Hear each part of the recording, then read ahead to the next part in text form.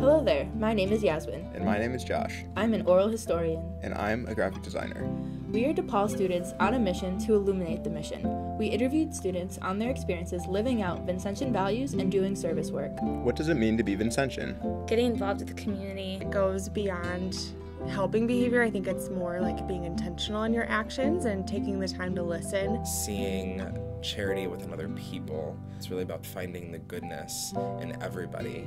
Isn't the question, what must be done, kind of vague? What must be done? There's a lot that needs to be done, clearly, get with it, ask more specific questions. And I agree with that. But I also know kind of the history of that question and how it came to be about. What must be done is a great call to action to really help you examine what's happening in the world. Are DePaul students really doing service work? I've gone on 3 service immersions, really incredible, and that's something that I'll never forget.